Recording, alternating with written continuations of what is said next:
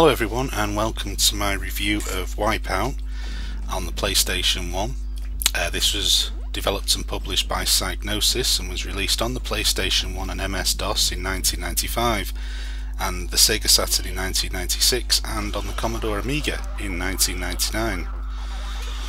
The game is set in the year 2052, and you take part in a racing league called the Anti-Gravity Racing League.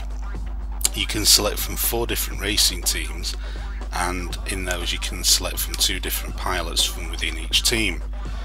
There's no difference between the pilots, but there are differences between the various racing teams in terms of handling, speed, stability with the ships, so you really have to try to find the craft which suits you best and sort of go with that one. To be honest though, I found that there wasn't a huge difference. There is a difference, but it's not an enormous difference between the ships. And this is mainly down to the fact that the handling system in the game is quite tough. In order to portray anti-gravity, there's no real standard braking system. The brakes are actually actioned by pulling left or right on the shoulder buttons, and this will then sort of push brake the craft into a corner. So say you press the left shoulder button and you turn in left, it will sort of cause the nose of the craft to pull more towards the left in the corner.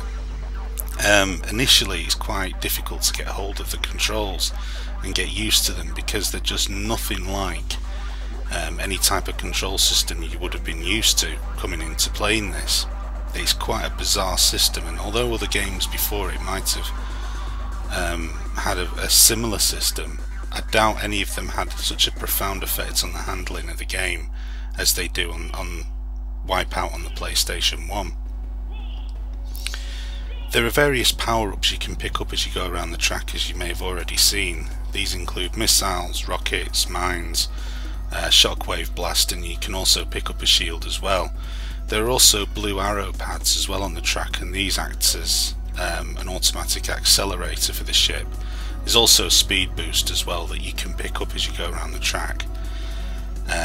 But to be honest, the accelerants can be just as much of a hindrance as they can a help, and this is really due to, again, the handling, because the speed of the game is quite phenomenal, and before you know it you can pretty much end up being thrust into a corner, and of course hitting the wall slows you down, and it's very difficult to get away from the other ships as well.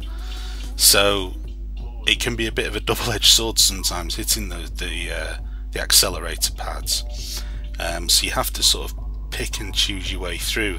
It's one of these games that you have to know the tracks in order to be successful in it. You just have to keep playing over and over again until you master the quickest way to get around each individual track. The look and feel of the game was thanks largely to a company called the Designers Republic, who had a huge input in terms of the design and logos that you see around the game. They also did sort of offshoot merchandising as well, and this was thanks largely to Sony's decision to try to appeal to a more mature audience.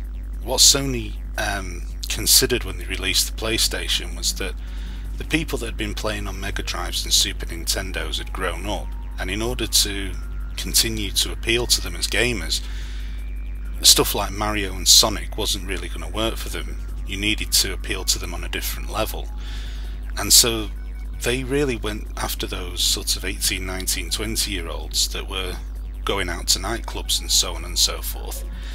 And so the whole Designers Republic thing was then married to the soundtrack of the game. And the soundtrack was provided by Tim Wright under the pseudonym of Cold Storage, with contributions from the likes of Left Field, the Chemical Brothers and Orbital. And as I say, it was really aimed at those club-going people, and it did work. I mean, it was part of a number of games that was aimed at a slightly more mature audience, and it did pay dividends for Sony, because obviously, as we all know, the PlayStation went on to be a remarkable success. In terms of the actual game itself though, because after all, just being a marketing tool for the PlayStation wasn't enough, it is actually a pretty good game. It is quite rough around the edges in places. The graphics for its time are stunning. there's a huge variety in the tracks. It flies along at a fair old frame rate, and although these days you can see stuff like, you know, pop-up and, you know, obviously the graphics look nothing compared to today's graphics, you have to also remember that this was a game released in 1995 and the developers were using new technology, and it really did lay down a really good framework for what was to come next. I believe the sequel to this was called WipeOut 2097, and that one had so many more improvements to it. It was untrue. I mean, the handling of the ship was a lot better, the tracks were more varied, the graphics were more detailed, but without this game that simply wouldn't have been possible.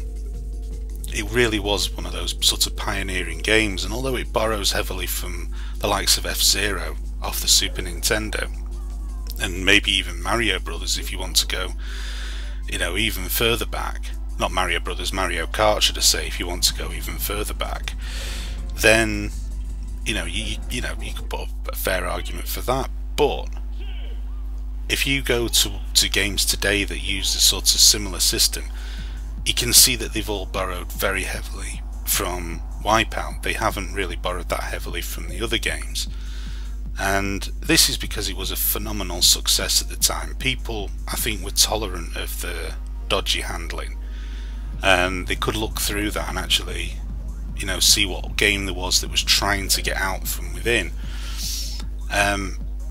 As I said earlier, this was one of the games that I saw on a rolling demo showcasing the PlayStation, and this, along with Destruction Derby and Ridge Racer, was the real reasons that I wanted a PlayStation. I absolutely love racing games, and this was the real zenith for me. I mean, I'd not seen anything look like this, you know, outside of the arcades, and it moves so fast, and it just looked original. It looked like, you know, nothing like I'd ever seen before.